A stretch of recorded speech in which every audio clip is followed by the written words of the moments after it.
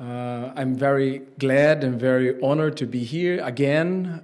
This is my third time in the FSCon, and it's a pleasure to talk about this very important topic because it concerns our freedom. It concerns our ability to choose and to use our own internet equipment.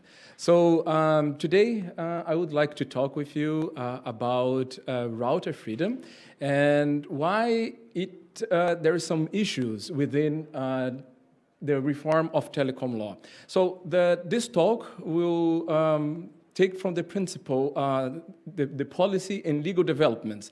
Until now we have been pleasure hearing a lot of technical details in the previous talks, but now it will be focused more on policy and legal developments. And I would like to bear with mind and this concern all of us in Italy, here where we are, and also in Europe. Well, my contacts are on the screen. So after this talk, if you have some questions, if you want some feedback or some follow-up, please feel free to reach me. Okay, so today we will talk about what is router freedom and what is the concept of technological necessities and why this is a problem for our ability to use our own routers and modems in Europe. I will give overview about what is going on with router freedom in Europe, and perhaps most importantly, how you can contribute, how you can help us guaranteeing your ability to use your home router in your home, because this is what is in danger today. So just to contextualize what is happening in the European level, I would like to propose food for thought here. Imagine that you are moving to a new home, okay? So besides of having all these kind of problems in finding a proper moving company, you need to get all your contracts done. There's a lot of things going on, and you have to, of course, well, get energy running, you have to need water running, your telephone running, your internet running in your home. But then suddenly you received an email or you received some information from the electricity provider saying that your freezer, your microwave, your toaster, or any other device in your home, it's not compatible with the electrical line. And now you're puzzled because, well, in my previous apartment in the same city, everything was working. And why I cannot use my own freezer or toaster or microwave? It complies with the standards of the European, well, framework. What is that? But the electricity provider said, no, I'm sorry, our plugs, it's not compatible with your equipment, so you cannot use it. Moving forward, the same provider does not allow you to use your TV set, your smart lamps, or Bluetooth gadgets, smart home devices. And now you are in this position to say, well, why is that? All these devices were working perfectly in my previous home, and in the same city, I just have another provider, and now I'm stuck in this position. So you cannot understand like this. Well, perhaps maybe some of you think this situation is a little bit far-fetched. Well, I would like to say that, no, it's not far-fetched at all. Because right now in Europe, with the reform of telecommunications law, internet service providers, well, in some cases, they can prohibit consumers to use their routers based on technological necessities. Well, and just to give a practical example, my colleague Max here and me, we have some issues in Germany when our providers, they were like not allowing us to use our own routers.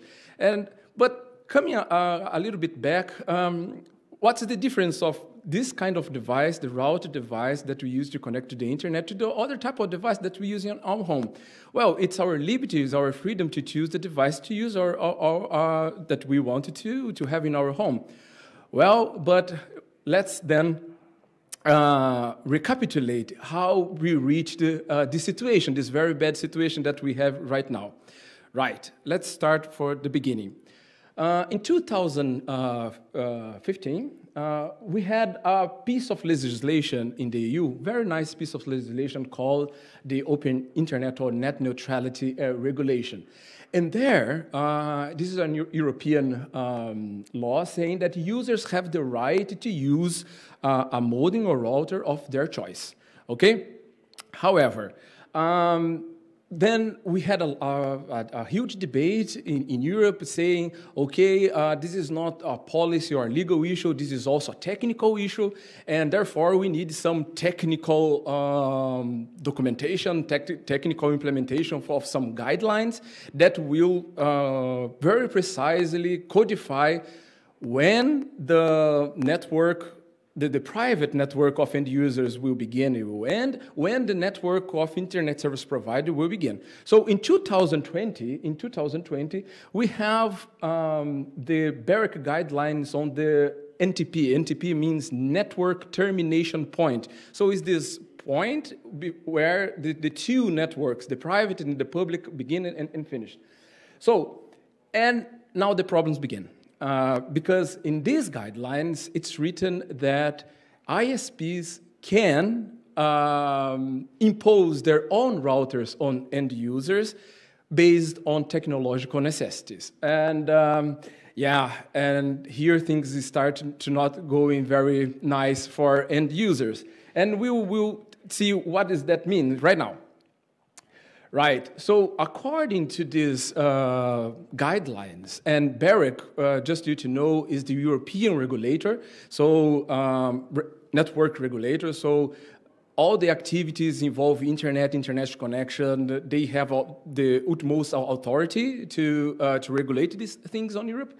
So they listed a bunch of technological necessities. They're saying, if an internet service provider says that due to interoperability between the public network and the router, or perhaps simplicity of operation, or perhaps network security and data protection, ISPs can say, look, to end users and to consumers, they say, I'm sorry, you are not allowed to use your own router, you have to use mine.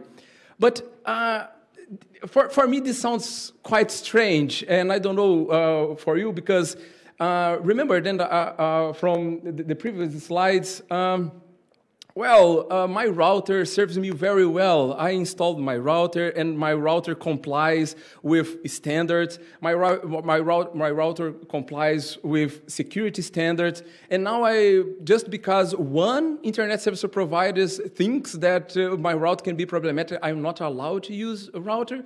And perhaps you know that router is a very piece of equipment. It's a gatekeeper of all our internet connection. So all the data that pass, our personal data, work data that we use, pass through a router. So in order, and this track is all about the security, so it's important for us to know what is running inside our router. And that's why we at the Free Software Foundation Europe, we believe in router freedom. So router freedom, it's ability for all people to use their own routers. Of course, it's not only a question of freedom of choice, but it's also a question of privacy and data protection, because when we run the software and we control all the parameters in the router, we can, of course, be more or less sure how our equipment is running. And of course, security is a fundamental aspect also running our devices. These are, of course, on the individual level, but also in the social level, on the market level. When we talk about router freedom, we have the question of competition and also compatibility, right? Because if ISPs, they impose just some few models, just some few routers on end users, on consumers, well, we have a problem with competition, right? Because European manufacturers, perhaps they are in a worse position with other types of manufacturers. So there is an individual level and also a social level when we talk about that. And of course, we have been engaged with decision makers all over Europe. to bring to their attention that router freedom is extremely important not only for consumers but also for manufacturers. We have been successful already, and I'm very pleased and honored to say that several countries already implemented router freedom as a principle, as telecommunications law. For example, Germany, Italy, well done, the Netherlands, and Finland. I'm very happy to know that those countries, they already understood how this is important, and they established this principle in the legislation. In this QR code, if you want, you can access to this map that we prepared. It is a monitoring map, and it tells you all the information in each country. So for those that also are hearing us on the stream, on the internet, you are most welcome to check our monitoring map and check what is the situation in your country. However, there is also some issues that we need to clarify. Even though there are some countries implementing it, other countries not implementing it, we want to understand what are these technological necessities. What are these ISPs, the internet service providers, they are choosing as technological necessities?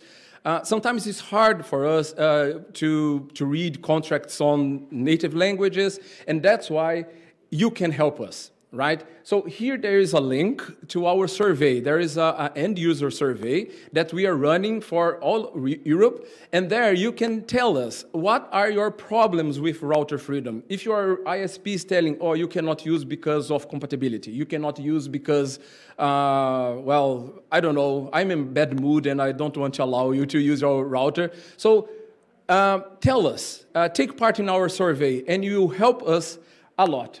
Okay, so this presentation is short, but I really would like you to join our fight, join our advocacy for router freedom. And thank you very much, and I hope to hear your questions. Hi, I'm Gianluca Boiano. I want to ask, in the past I was involved to hack some router, ARM-based or something else, and I just seen that the main issue was the ADSL part on many of consumer router, especially the broadband one. So what about these concerns? What about the efforts that are done in this specific ADSL reverse engineering? I suppose if we can hope in this. Thanks. Oh. Yeah, thanks a lot for the question. Yes, from my perspective, from the policy perspective that we have been working, usually the ISPs, when we are dealing with DSL, they are, sometimes we can find issues, but that's not the main concern, at least in several countries in Europe. The problem I just wanted to highlight, we are seeing the future that providers of fiber, they have been quite conservative and quite restrictive right now. So even though some ISPs have some more permissive policies about ADSL and DSL, they are very more restrictive with fiber. So yeah, this is an issue that we have been facing.